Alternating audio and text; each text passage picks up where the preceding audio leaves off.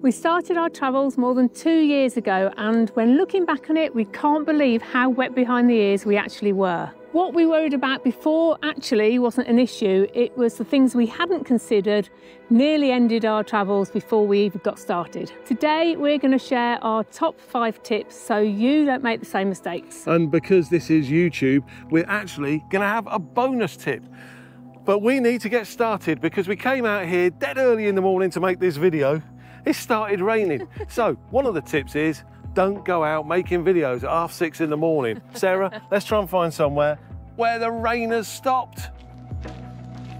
I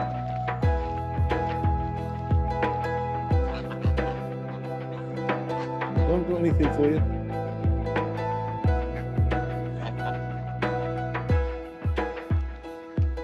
We found ourselves a little spot under a tree here, so if the rain does decide to come back, I know my cameras are safe and secure, but more importantly, Sarah's hair. She's made it quite clear this isn't going to be going well if her hair gets wet. But anyway, let's get straight into it. As we say, we got 5 tips plus that bonus at the end, which stick around because that's the one that actually is potentially saving our marriage. Yeah. So the first one is about security, specifically security devices. Now, a lot of what we're going to be talking about today, you're going to say, yeah, I know that. But the first one I'm going to talk about is something where you go, of course, that's important. But I want you to think about how many of these you actually do. And they're coming with 2 years of wisdom. So if you're not taking these precautions, what are you doing? So let's start by talking about where you're living, where you're staying. You could be in an Airbnb, a hotel, a tent even. What we've done since we started traveling is we make use of a makeshift CCTV camera, don't we? Yeah, we do. And this is very easy for you to do and should be free. And that is if you've got an old mobile phone, you're not using a smartphone, not the old Nokia 3310 or something like that, you can turn that into a CCTV. The software we use for that is called f.i.r.e. It's available on Apple and Android devices. As I say, totally free. You set that up somewhere in your apartment, you can plug it into the mains when it's there, go out for the day and forget about it. If somebody comes into your apartment, it might only be a cleaner, but if somebody comes in, you get alerted and you get a video that you can download to your phone if something nefarious is taking place. Nice and easy, but it's one of those things you've got to take the time out. You've got to think about it when you get there and set it up. A lot of people would actually think, I'll get to that another time. And those are the people who are likely to get caught out by this. Don't let that be you, will you? We also carry a simple rubber door wedge that we place under the door so that if anyone does try to get in, it will at least slow them down and hopefully alert us. And another little trick we do is put something precariously on the door handle. So should anyone try that door handle overnight, that item will fall to the floor and again, hopefully alerting us. And what we normally use is a solid glasses case because it sits there right on there. And again, you'll think, well, that's a bit simple, a little bit lo-fi, you might think. Well, yeah, low-tech. But the good thing about having low-tech solutions is it doesn't matter where you are. It's these lo-fi things and low-tech things you can use that you could do anywhere in the world. You haven't got to go somewhere and go, oh, I've not got Wi-Fi. So where we're talking about having f.i.r.e. on our phones, that does require Wi-Fi in the apartment. But putting something on the back of a door and that kind of stuff. Incidentally, little bonus in this one, we move around the world with a travel safe. You might want to consider doing something similar. There are many on the market. Don't get me wrong, these aren't amazing things that nobody can get into, but basically you can get these safes and you can strap them to something. Yeah. And it's just they do add to your weight, so. They do add to your weight. What would you rather? And we'll come to my weight in a later video. But yeah, it does do that. And, you know, the one we carry has got a cable that you wrap around something, so you've got to have something as a fixed object. Someone could come in bolt cutters and probably even pliers and cut through that, but it's the opportunist thief that we're trying to fend off with something like that. And number 2, moving on to personal security. And remember, wherever you are in the world, the people that are local know their surroundings far better than you do as a tourist. Yeah, so anecdotally, just tell you a story of something that happened to me about 35 years ago. I was in Kenya, in the town of Mombasa. This is before the time of internet and Google Maps and all that kind of good stuff. And I actually had a guide taking me around the town. There was somewhere I needed to go. We got to a crossroads, and at that crossroads, there was another couple there with one of these big old fold-out maps we all used to use. And they were looking at it like typical tourists and pointing, and then pointed in a direction and headed down a road. Now, to me, the road they headed down looked no different to that one, or that one. But my guide went white as a sheet and chased after them. Came back to me and said if they went down that road, things weren't going to turn out well for them. So spend some time understanding the lie of the land. Where is it the locals consider to be unsafe? Yeah, and then engage your spider senses. This is key. Look around you. Who may potentially wish you harm? In our travels, in the last 2 years, there are 3 occasions I can think of where I engaged those specific spider senses. Twice in Mexico and once in Thailand. I don't know if you know the ones I mean. Absolutely. And 2 of those occasions, I thought we were potentially being followed. So what did we do? Did we panic? No. I explained to Sarah. Actually, I think on one of them, you highlighted to me. No, I think both, actually. I said I'm a bit unsure about that individual. Yeah, actually. and I said, let's just pull into here a little bit. Exactly. So what we did is we moved purposefully in the direction of people in a populous area, and we looked for a big shop. We moved into there and then regrouped.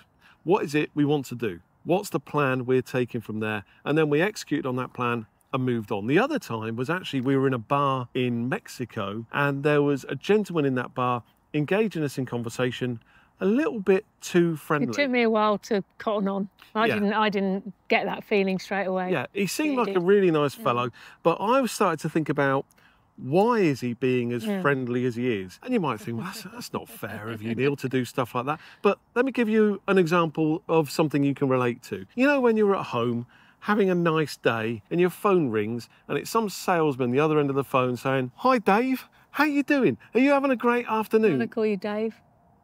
Yeah, that's a good point, isn't it? Why would they call me Dave? Well, actually, that's when they really don't. Yeah, they call you and they go, "Hi Neil, how you doing? Are you having a great afternoon?" You don't even know they are. All of a sudden, they become your best friend. And you know it's not out of my interest, it's out of their interest that they're doing it.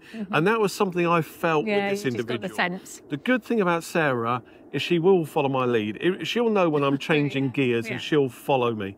And in that specific instance, I was as friendly back to him as he was to me. And then I remembered we had that urgent appointment we needed to get to. Probably really strange, we're in Mexico. Yeah. So I said to Sarah, "Come on, we got to go," and headed for the door. We headed for the door and he just waved and said, "Really good to meet you. You too." And we left. So in all 3 of those occasions, did those people mean us harm? I don't think so. No. Probably all 3 of them not. But if you've got a hunch about something, believe it. Follow it, because often your hunch is right. You have to be totally responsible for yourself. Don't rely on somebody else to do it for you. Having said all that, we move on to the 3rd tip, and that is enjoy the journey. Now, you've spent probably months or years planning your travels, so don't ruin it by being fearful and suffering from overwhelm. We never have we? No, never have. It's not just overcoming that fear, it's also realising where you are and making sure that you see where you are. So we had a specific example in Athens. We went to the Acropolis and Neil was so caught up on making a cinematic video and obviously pleasing you guys out there. And which didn't. It wasn't until, and actually we was walking around just videoing, and it wasn't until Neil came back and edited that he thought, I didn't even see that. And it's a real shame. It's an iconic landmark to see, and he didn't even see it. Yeah. So I saw everything through a lens of a camera. Yeah. Never again. That was a big lesson. And also, I had this idea, I'm going to make this cinematic video. It's great. You had some great comments. Go viral. It's going to be... And no one was interested. No one was interested. No, you had some lovely comments on that one. Yeah, I did, but you didn't see it, and that's a shame. I wanted hundreds of thousands of views on that one. If you want to turn that around and change my history, go back about 2 years. Was it nearly 2 years ago, I can't remember, and find the one called Acropolis. Oh, it's amazing. I'm not going to go on about it. Also, as humans, we have a propensity to think ahead and really look forward to things. That's right, and that can be to the detriment of now. So you may well be planning for your travels. It could be a vacation, it could be anything, and you look forward. So you wake up in the morning, you're there in bed, you're thinking, oh, I've got to go to work today. But in 3 months' time, 3 months, 2 weeks, and 3 days, I'm going to be in that location, and I'm going to wake up and the sun's going to be shining through the curtains, and I'm going to put the coffee on, and then I'm going to throw the curtains open, step out my balcony with my coffee and look out at this amazing vista.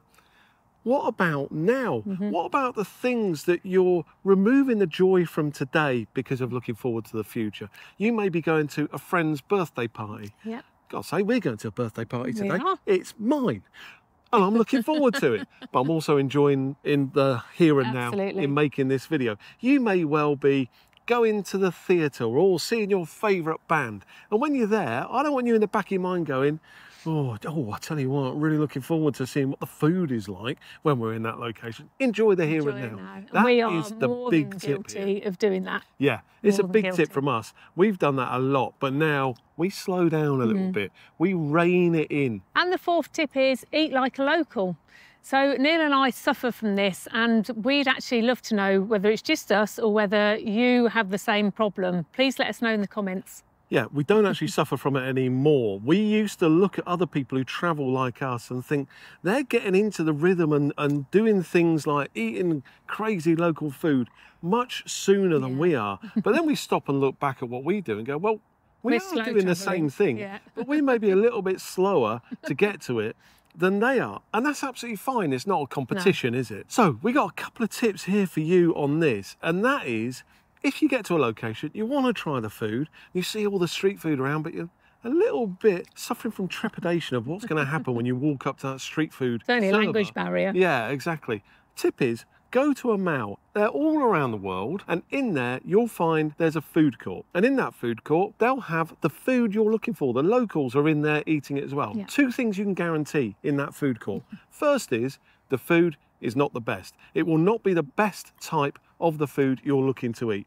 The second thing though, is you'll see pictures of it, and you'll be able to have a chance to stand back, look at the menu, work it out for yourself, and then order it. You may do that. And you can point at a board. Yeah, you can do that. You may do that a couple of times to start to feel comfortable, and then you can unleash yourself on the street traders or go into some quirky little backstreet restaurant because you know what it is you like, and you can explain how you want it cooked. And the other benefit of this is when you taste that real authentic food, not from a mall. I said mall, didn't I? You are American viewers. It's a mall. I'm talking about a mall. Mole.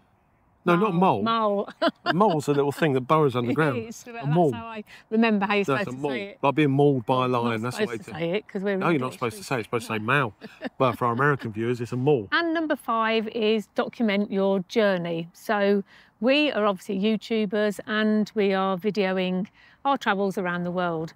And that's not for everyone. It's, to be honest, a real undertaking, so we can appreciate that. But if you are thinking of taking that on, please let us know in the comments, and maybe we can give you some advice. But that doesn't mean you're off the hook.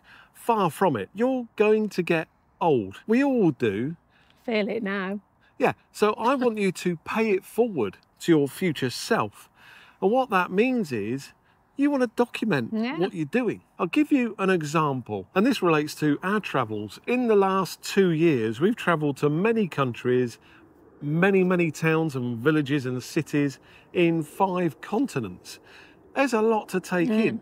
And I remember, I was saying to you just yesterday, we were recounting some of our travels. And when I said to Sarah about someone we met in Mexico, she said, I just can't remember what you mean. Yeah, you know, we were in that town. Yeah, and picture it. Yeah, you couldn't get it. And I said, yeah, you had a big white hat. Big white hat. So I remembered, poncho. One of our previous videos, that bar I was in that we're referring to was actually in the background. So I went back to our old video, scrubbed through the video and found that part. So you remember that? And you went, Yes. Straight away. Oh, you had pizza in there with friends yeah. a few days later? Yeah. Yes, I did. So that video was the key that unlocked Sarah's memory. So why not plan ahead as to how you're going to document your journey? I'll tell you how not to do it. Here's a great bit of advice what not to do, and that is pull out your phone at every opportunity and snap and snap. We see this so we see it all many the time. times. Everybody's taking the same photograph. Means that's no longer special. You need to curate your experience. Also, let you into a little secret here.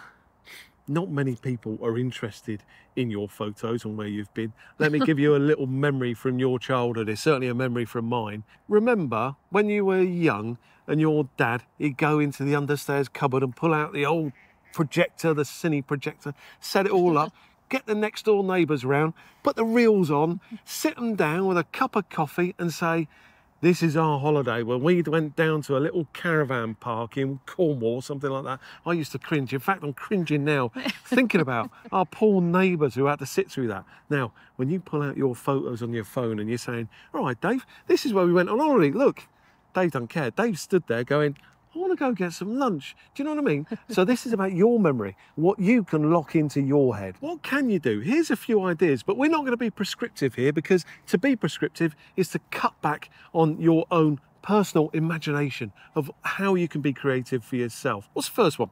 Could be your private Instagram feed where you can just keep that for yourself and not share it with anyone. Yeah, and you put your photos and videos on there that you can refer back to in the future, or maybe a journal. You might be a journaler and you would write down something that happened today. It might be just basic stuff, or you might want to wax lyrical. You might want to say, I stepped out onto the balcony this morning with my coffee and there was an amazing vista. I dreamed of this for 3 or 4 months. You know, whatever you want to do, you stick it down there. It could be anything. In fact, if you've got any cool ideas of what it could be, stick it in the comments below. And if you're watching this thinking, hey, I quite like this, check those comments because you might see something down there that you could do. And the bonus tip. Bonus, bonus, bonus, bonus. Come on, I thought I'd done something wrong then. No, go on, go for it. Tell them the bonus tip, Sarah.